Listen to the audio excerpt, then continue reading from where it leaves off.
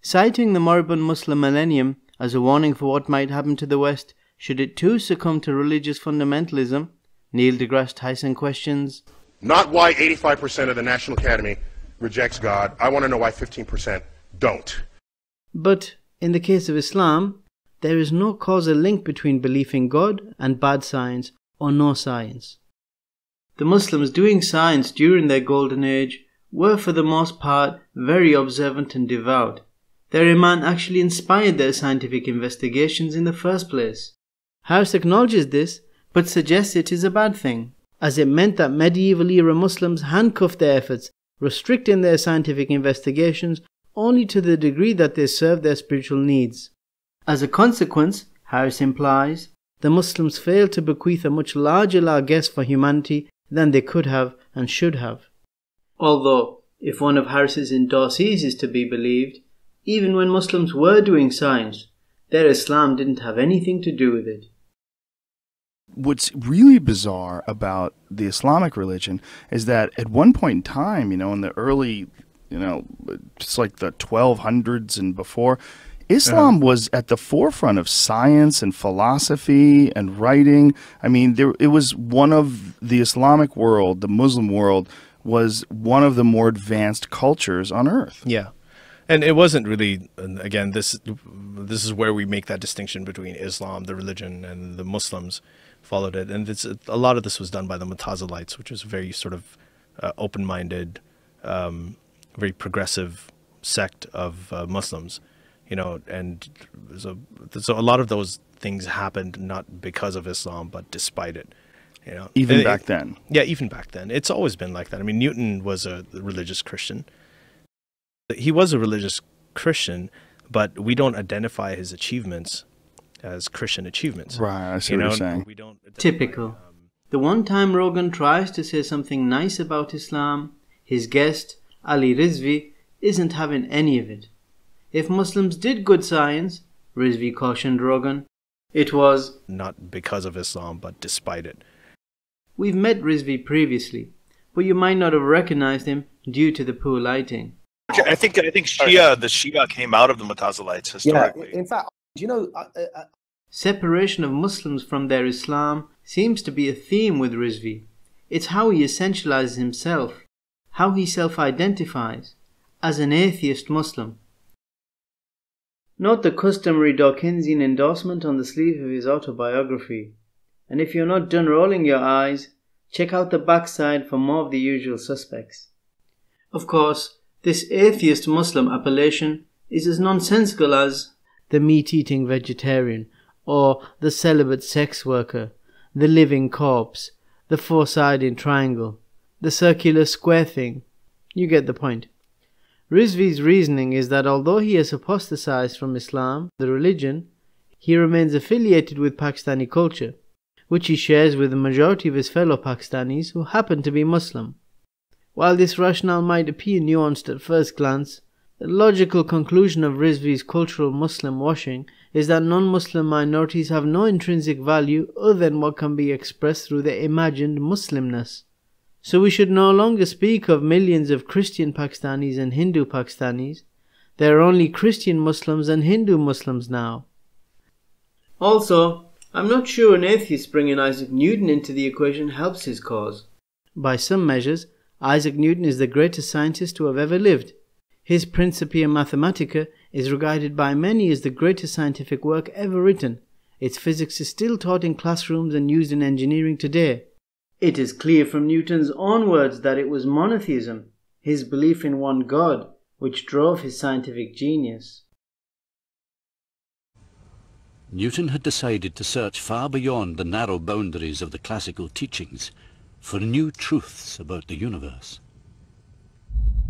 He devoured the philosophy of the fashionable French scholar René Descartes. In the early 17th century, Descartes depicted the universe as a giant clockwork machine, created by God, but then left to run.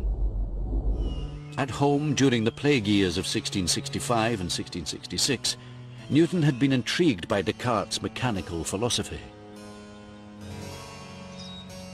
But he was suspicious of it. there was no role for God after the creation of the universe. Whence is it that nature does nothing in vain? And whence arises all that order and beauty which we see in the world? Does it not appear from phenomena that there is a being, incorporeal, living, intelligent, omnipresent, who, in infinite space, as it were in his sensory, sees the things themselves intimately, and thoroughly perceives them and comprehends them wholly? This virtual recluse drove himself to test Descartes' theory. Was the universe really a mass of lifeless matter, or a living world run by God? He became fascinated by the force that held the moon in orbit and caused apples to fall. Surely gravity was a divine force, not a matter of chance. Newton was obsessive. In 18 months he became the greatest mathematician in the world and invented calculus that enabled him to study the movements of planets in later years.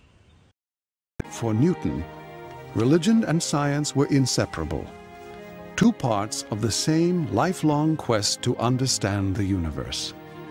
Newton himself wanted to design a universe in which God was absolutely present and absolutely powerful.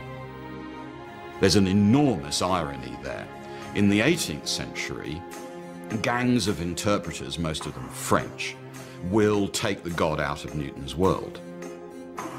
It's a very common image of what the Newtonian world was, that it was soulless, that it was mechanical, that it really wasn't theologically motivated at all.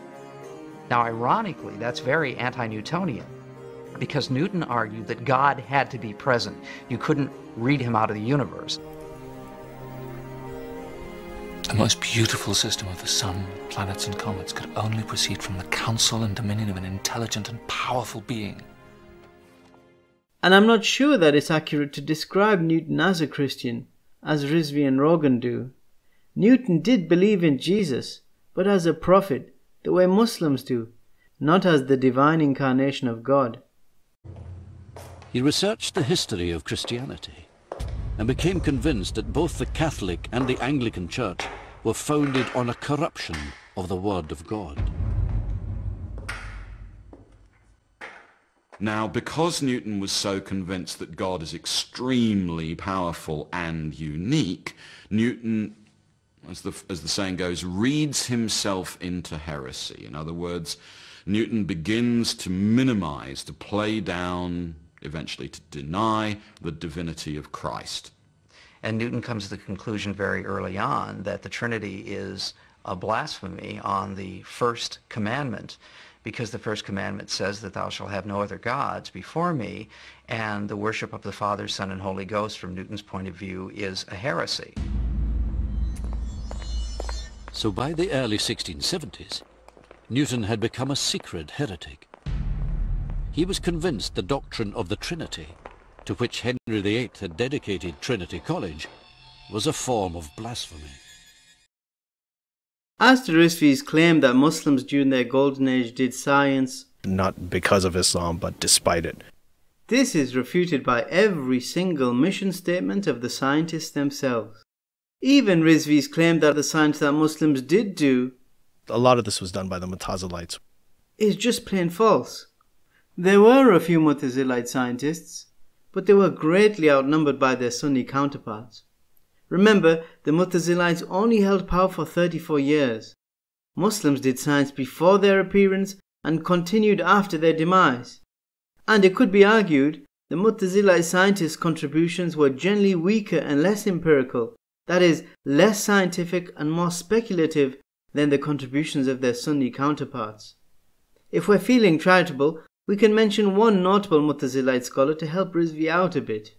Al-Jahid is often cited as having theorized Lamarckian evolution around 1,000 years before the French biologist Jean-Baptiste Lamarck himself. But unfortunately for Rizvi, the same example undermines his main claim that Muslims did science in spite of Islam. As one German academic noted, the goal of Jahid's zoological treatise, Kitab al-Hayawan, the Book of Animals, was, quote, not actually the study of animal species, but a proof of the existence of the Creator that is evident from His creation." End quote. Mujahid was less interested in the natural mechanisms by which life became diverse over time than he was in understanding nature in the context of monotheistic philosophy. He was a gifted philosopher and theologian interested in biology, not vice versa. And true to Mu'tazilite form, some of Jahid's better bits appear to have been plagiarized from Aristotle anyway. Point is, like Newton centuries later, Muslims were driven to do science by their faith, by their monotheism, their tawheed, even the heterodox of them. Dr. Muhammad AbdusSalam, the first Muslim Nobel Laureate, left his listeners in no doubt as to how Islam drove his scientific inquiry. He even quoted the Quran in his acceptance speech for the 1979 Nobel Prize in Physics. الذي خلق سبع سماوات طباقا ما ترى في خلق الرحمن من تفاوت ارجع البصر هل ترى من فطور ثم ارجع البصر كرتين ينقلب إليك البصر خاسئا وهو حسير.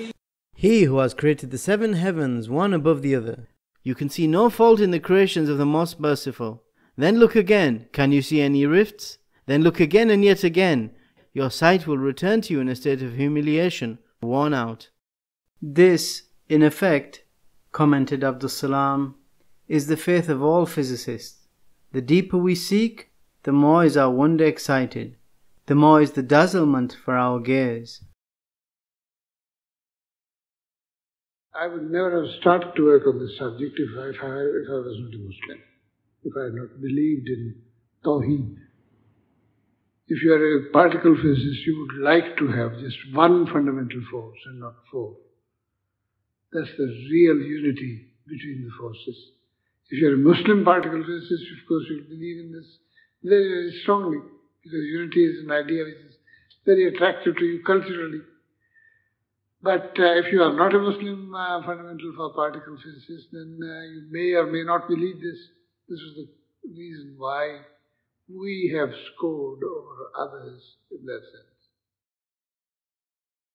Sunni, Mu'tazili, Ahmadi, or otherwise, the overwhelming majority of Muslims who have been recognized for their scientific achievements have plainly stated that their science emanated from their Islam, regardless of how warped an understanding of Islam they may have actually had. Their very inspiration and their intention were the very pillars of Islam.